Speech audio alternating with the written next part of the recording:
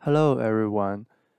In this new tutorial, I will share with you how I learned the piro tic-toc. The piro tic-toc is a very cool maneuver to me. I like it a lot.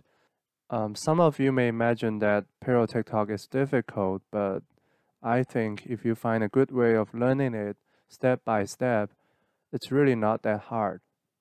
When learning a new maneuver, personally I prefer break down the process into a few steps and try to build a new maneuver based on some more fundamental maneuvers. So the first step I do is make sure I can perform both aileron and elevator tic-tocs, and there are 4 different orientations here: nose up, nose to the left, nose down, and nose to the right.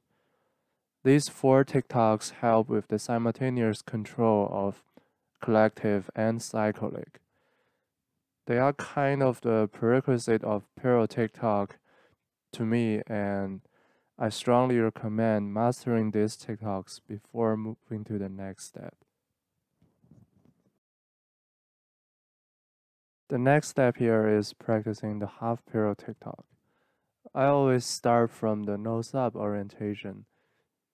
Of course, you can start from your own preferred orientation. So from the nose up, or maybe you can call it nose in, I guess. In the half tic-toc, I rotate the model 180 degrees.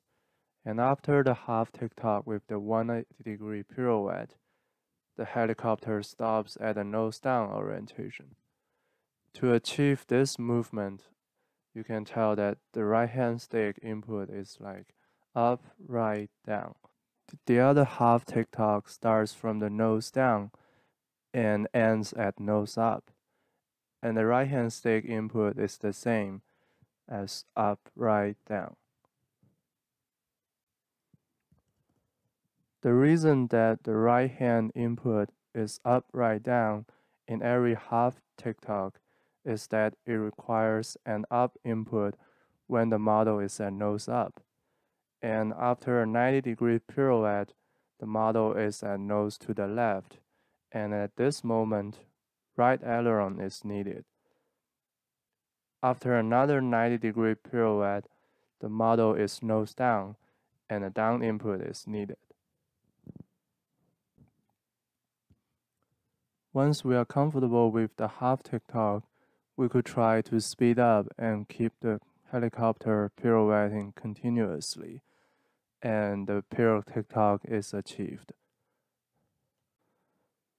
As always, I would like to thank XL Power and Theta Servos for their support, and thank you so much for watching.